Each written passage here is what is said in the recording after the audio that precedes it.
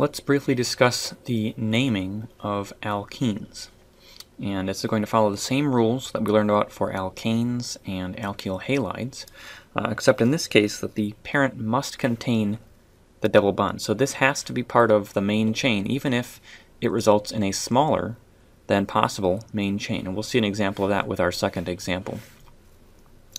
So let's look at this first one. We number the carbons, and the alkene gets priority.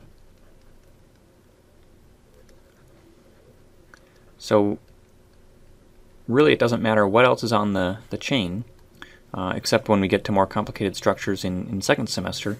The alkene gets priority in this case, so we have to number from the right to the left in this case. That dictates the numbering scheme. We need to give the alkene the lowest possible number, and so now we have a 2 alkene. That's how we name this alkene. It gets the lowest number. And so we have hexene.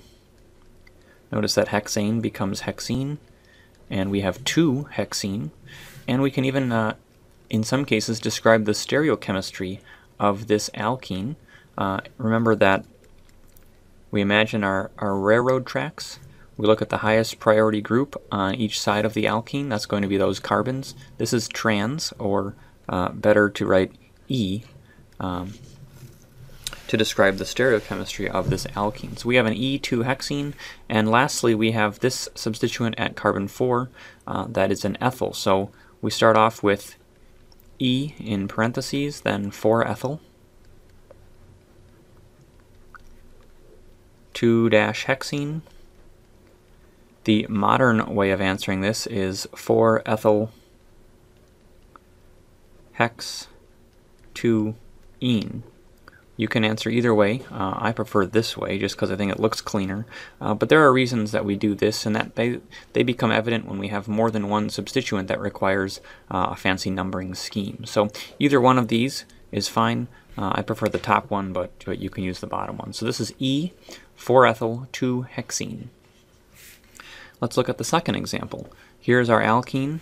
That dictates our numbering scheme, and that must be part of the longest chain. So you'll notice that this chain is the longest chain present, but it does not contain the alkene, and so that's not going to be our longest chain. Our longest chain is going to go straight across, and we're going to number starting nearest the alkene. So now we have heptene, and we have a 1-heptene because our alkene's at the beginning. Then we have a 5-methyl and a substituent at 2. I like to just make a list of what I'm going at. So at the 2 position, we have 2 possibilities to name that. We can call it an isopropyl if we want to. Or we can call it 2 parentheses 1-methyl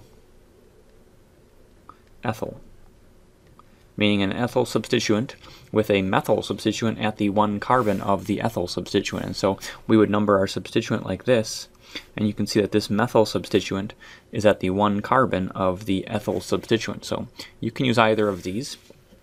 And of course, at our 5-methyl, we have a stereocenter, and so we need to establish stereochemistry there.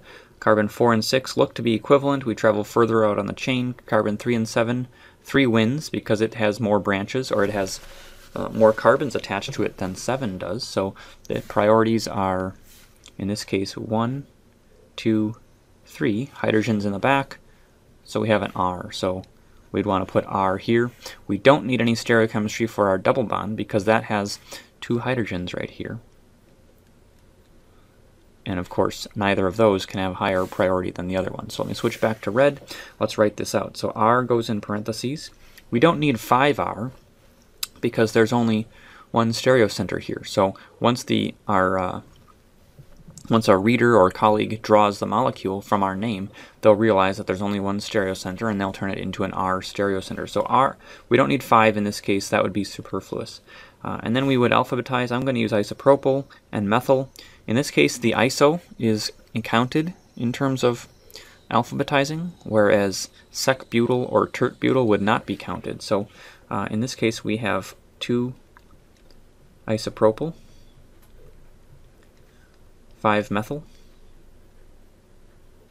and then we have 1 heptene. And of course you can write hept1ene if you want to. I just prefer this way. And so that's how we name this alkene. The alkene gets the lowest number. It has to be part of the main chain, even if you can make a longer main chain elsewhere. And then that dictates the numbering scheme.